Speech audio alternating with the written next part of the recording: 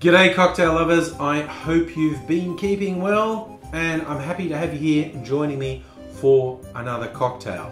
I'm going to start with a little story. I do get the occasional question, why is there angry in your channel name, Angry Cocktails, when you do not really seem angry when you make cocktails? It's to do with my original YouTube channel. It's called Angry Aussie, which was very political and I would get angry and swear a lot. And so I kind of had a brand and I was doing this as a spin-off. I'm still not sure I actually did the right thing, but we're here now with Angry Cocktails. But I do have a couple controversial takes that I've done before, and possibly my two most controversial takes is vodka's bullshit and Campari's fucking gross. And the Campari one in particular puts me on the outer with a lot of people who like cocktails, because of one of the trendiest cocktails of the last 5 or 10 years even has been the Negroni that Campari features in very prominently, and it's way too bitter for me. Campari is way too bitter for me. I have some bitter aperitivos and some Amari in my collection, but just not Campari because it's gross. Oh, little tip, if you're in Australia and you actually like Campari, you should try Okar's Island Bitter. It's just as bitter, as in it's too bitter for me, but the flavor is much better than Campari. That's just a side. So I am going to make a Negroni, but without Campari. But the reason I decided to do this is I have this. This is a clarified cocktail I made. Hopefully you saw my video last week where I made a very bitters heavy cocktail called You're Not My Real Trinidad. If you haven't, you should go and watch it. It's an interesting cocktail. And I tend to make the cocktails twice. Once when I make them to camera, talking to you, and then I make them again usually the following day to do close-ups for the sexy slow-mo close-ups. And because that's in the middle of the day and I usually don't want to drink the cocktails again in the middle of the day. So I often, just for fun, milk clarify the cocktails and then I'll drink them during the week, often during my live streams on the Angry Aussie channel, which you should check out because they're always fun. So this is actually the clarified You're Not My Real Trinidad.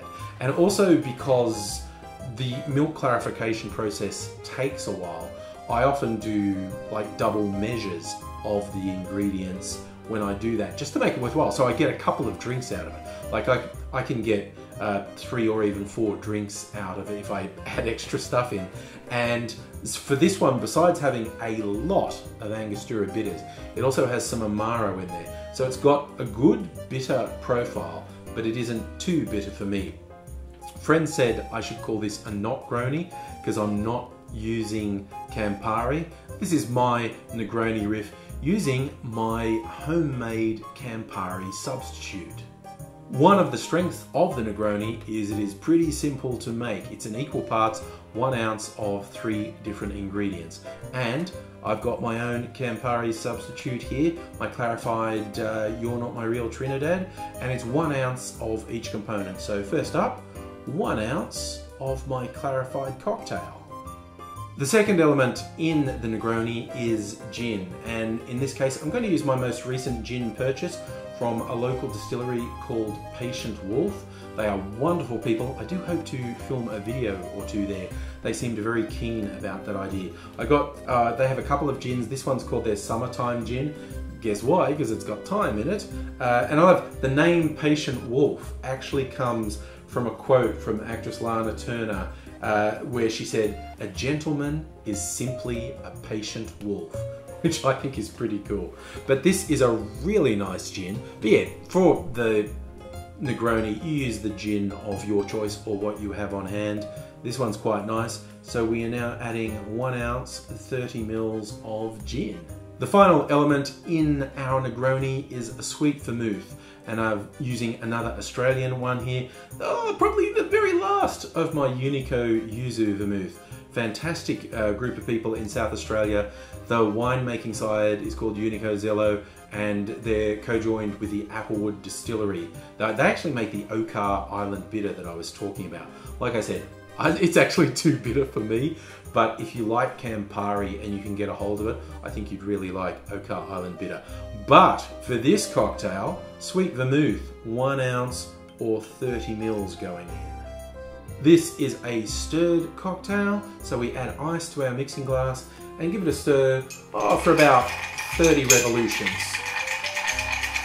Now you could easily build the Negroni in the glass and stir it in the glass, but for convenience I did it in my mixing glass. In my actual rocks glass I'm going to have the drink in. I've got some of my sexy clear ice. It should look really good. Let's see. Pour that in. Strain through the Hawthorne strainer. You get that fantastic colour from the sweet red vermouth. And of course if you're using Campari, which is a very red drink as well, that's going to be in there as well. So it certainly looks good. And like I said, Campari in Negroni is way too bitter for me. Let's see what it's like with my homemade substitute.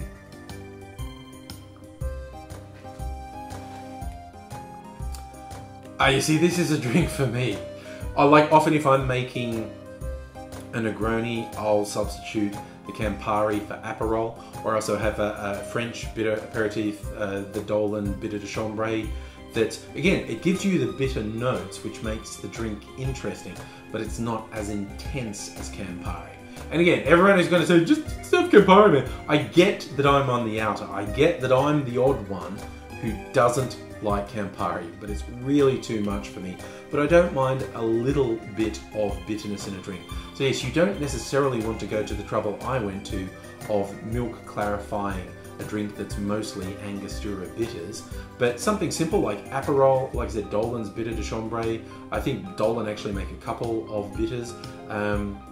It's not bad. You get, again, with a nice sweet vermouth, you get really rich fruitiness from the vermouth.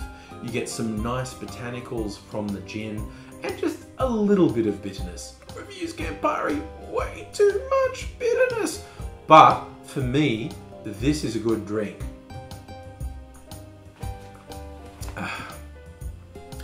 Yep, I'm fine with this one. You can keep your Campari. I'm gonna have substitutes every time. But I don't know if that's controversial enough for you. If you get a slight intimation of where the Angry Aussie moniker comes from, just when I really don't like something, I'm not shy about saying it. And in this case, Campari, get out. Just get the hell out, Campari. You're not welcome in my house. Or my glass, for that matter. I hope I haven't offended Campari lovers too much. Come back another day where I will say again how much I really dislike Campari. So you don't want to miss that. So if you're not already subscribed to the channel, it would be great if you did subscribe. Hit the notification bell so you know when I upload videos, and we can have a bit of fun exploring the world of cocktails. Because that was meant to be where I just put it. And yes, this is not the first cocktail I've made in this recording session. Just because I don't like Campari doesn't mean you don't have to like Campari. But if you don't, solidarity, because everyone else tells us we should like Campari, and I really don't.